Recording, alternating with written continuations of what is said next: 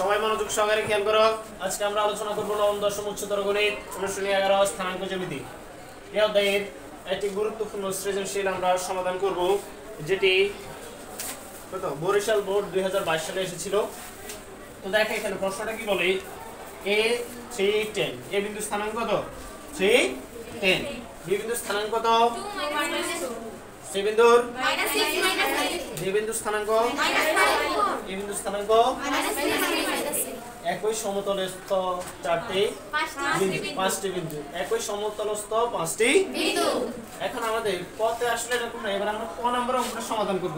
তো দেখো এখানে কি বলে, -4 ডাল এবং y অক্ষের ছেদাংশ 2 বিশিষ্ট সরলরেখার এরকম সমীকরণটা কি ছিল বলো তো? y = mx + c। আমরা এরকম একটা সূত্র শিখছিলাম না, যেখানে m হচ্ছে কি ডাল আর c হচ্ছে কি y অক্ষের খণ্ডিত অংশ, বা এটাকে ছেদক বলে। কি বলে? ছেদক। তাহলে দেখো এখানে ওই মানগুলো দেওয়া আছে। তাহলে দেখো আমরা ক নাম্বার লিখবো, এখানে ডাল ডাল হচ্ছে না, -4 ডাল -4 ডাল। তাহলে আমরা লিখবো ডাল কি দ্বারা প্রকাশ করা হয়? m = কত? এইটুকু ক্লিয়ার? তারপর y অক্ষের ছেদক কত? 2। তাহলে y অক্ষের ছেদক c দাঁড়াও একদম বলো দরকার। y অক্ষের ছেদককে কি দ্বারা প্রকাশ করা হয়? c কত? 2 না, বুঝো নাই? তাহলে আমরা জানি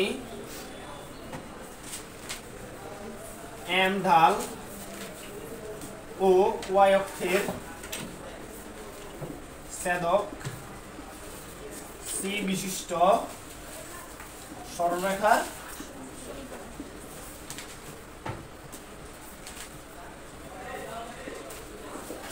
সমীকরণটা কি বলতো? y = mx + c। বুঝে গেছে? এবার জাস্ট মানগুলো বসা দাও। y এর m এর মান কত? -4 x এর প্লাস এর c এর মান কত? 2। এবার দেখো এই সবগুলোকে y এর y -4x এদিকে আসলে কি হবে? +4x +2 এদিকে আসলে কি আর এদিকে কি থাকবে? 0। তাহলে এটাকে একটু সাজিয়ে লিখি আমরা x এর রাশিগুলোকে কি লিখি আগে না, অর্থাৎ ইংরেজি বর্ণমালার যে সমস্ত বর্ণ আগে আসছে সেগুলোকে আমরা আগে লিখতে হয়।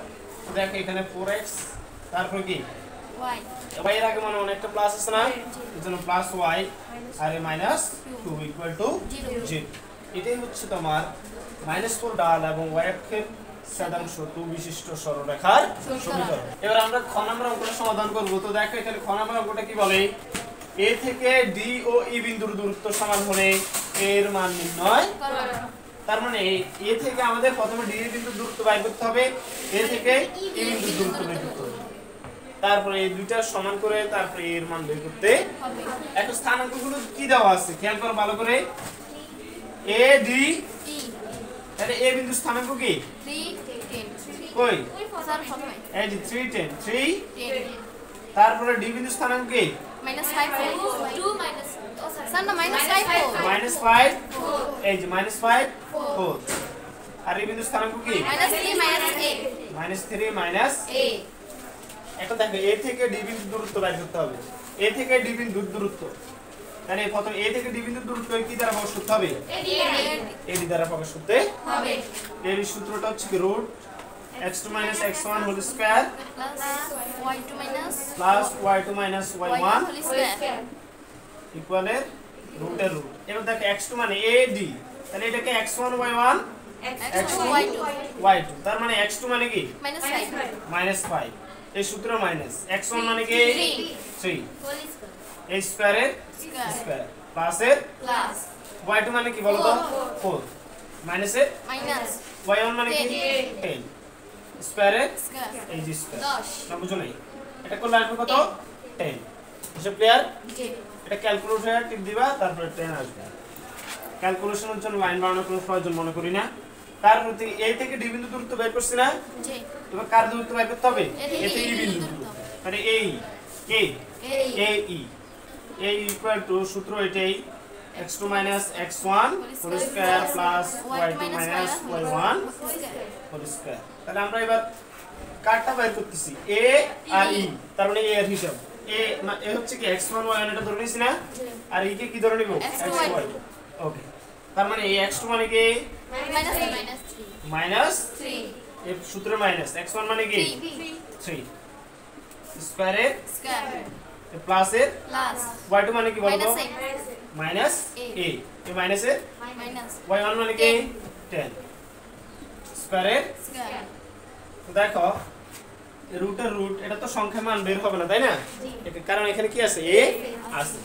তো দেখো a -3 কে -6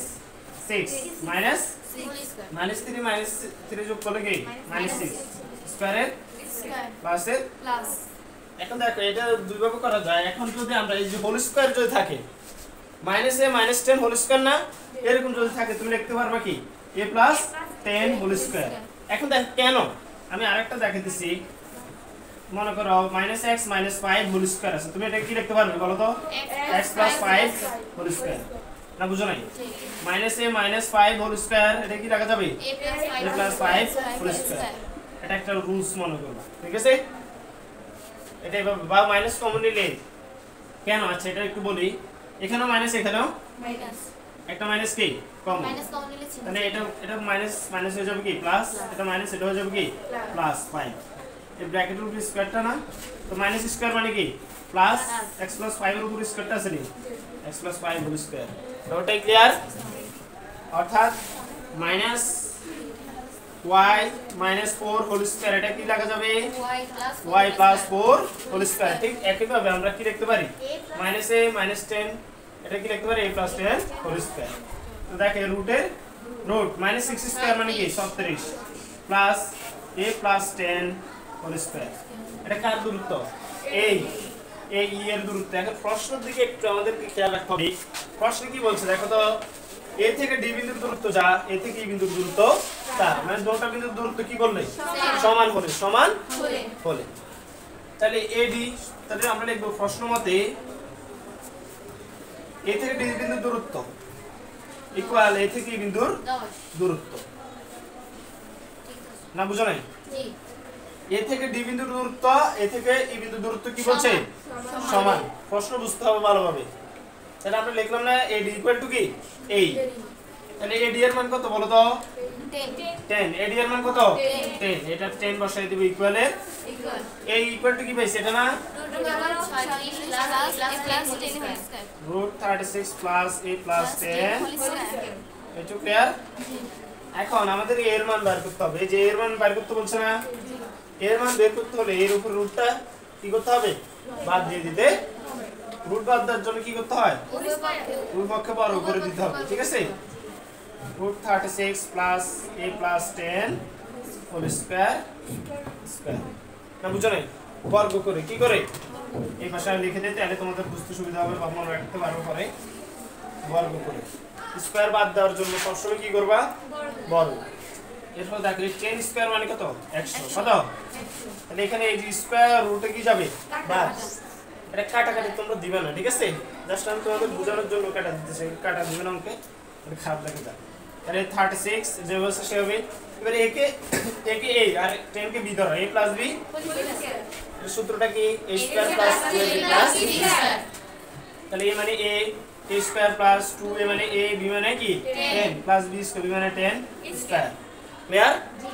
ওকে 100 এর এই 36 এদিকে প্লাস বা এটা আপাতত এইভাবে রাখি 36 প্লাস এর উপর হোল স্কয়ার মানে কি a স্কয়ার প্লাস 10 দুগুণে কত 20 এর a প্লাস 10 স্কয়ার মানে কত 10 10 100।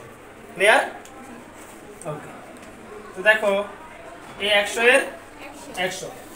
এখন সংখ্যা কি কি আছে এখানে দেখো তো 36 আর 100 যোগ করলে কত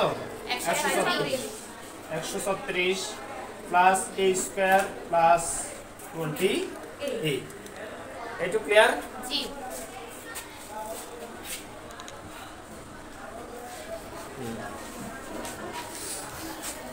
দেখো তাহলে এই 100 এর 100 36 আর 100 যোগ করলে কত a স্কয়ারের আর 28 যে আছে সে হবে। এবার দেখো এখানে একটা দ্বিঘাত সমীকরণ হয়ে গেছে না, এই যে স্কয়ার।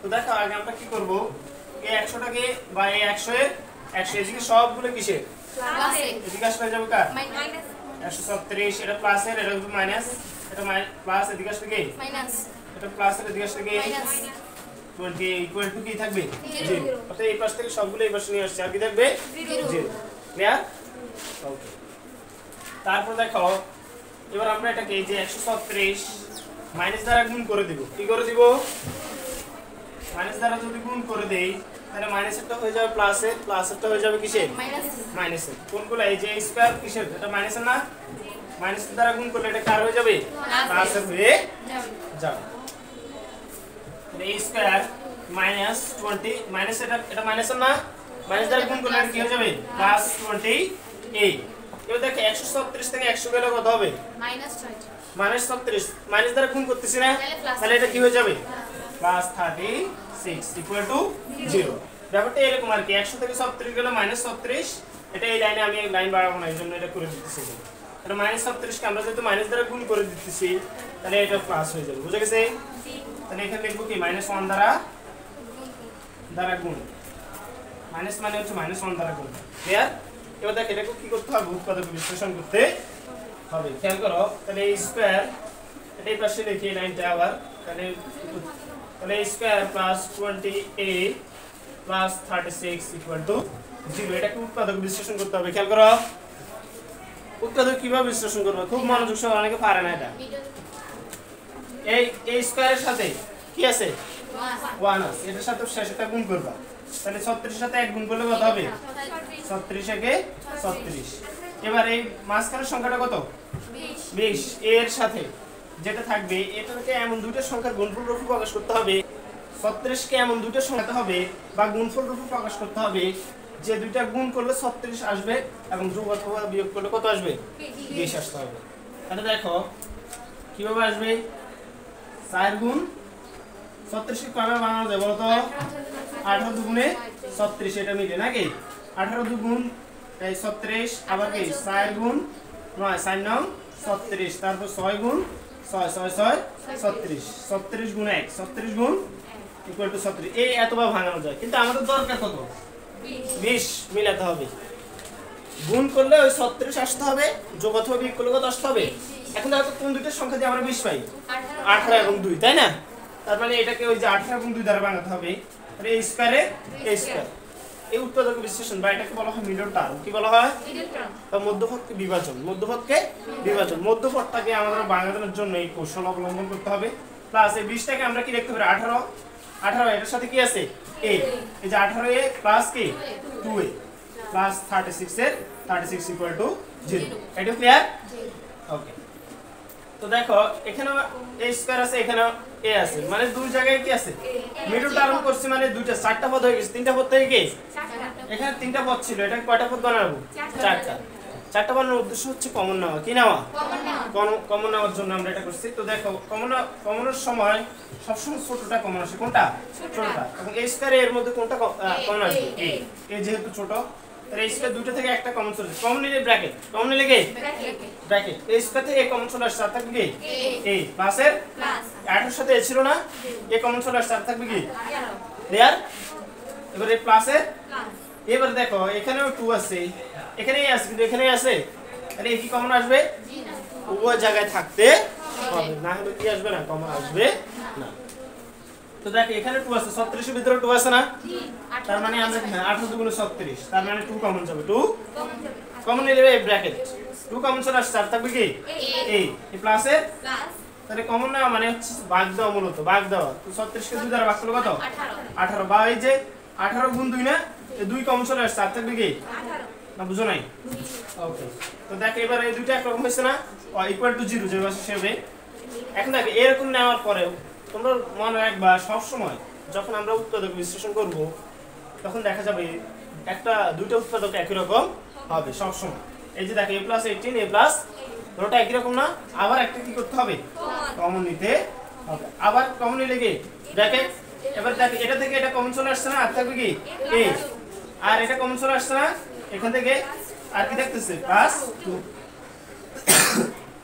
ইকুয়াল টু 0 এইটু ক্লিয়ার এবার দেখো দুটো উৎপাদক যদি কি থাকে গুণ আকারে থাকে যে মাঝখানে কোনো চিহ্ন নাই মানে কি আছে গুণ দুটো উৎপাদক যদি গুণ আকারে থাকে এবং সেটা ইকুয়াল টু যদি কি হয় 0 হয় তাহলে তোমরা লিখবা দুইটা উৎপাদক আলাদাভাবে 0 অর্থাৎ a + 18 = 0 হয় a + 18 = 0 অথবা a + 2 = 0 ক্লিয়ার একটা জিনিস দেখো a b = 0 a b এই দুইটা গুণফল 0 না তাহলে a = 0 b = 0 এটা সূত্র ঠিক আছে এটা সূত্রের মতো কাজ করবে তো দেখো এই যে a প্লাস 18 এদিকে আসলে কি -18 তারপর দেখো এর a প্লাস 2 এদিকে লাগে -2 সুতরাং a = কি -2 -18 তাহলে দেখো a থেকে d বিন্দু দূরত্ব সমান হলে এই যে a এর মান নির্ণয় করতে বলছে না তাহলে এর মান কত পাইছে -2 -18 সবাই এটা বুঝছো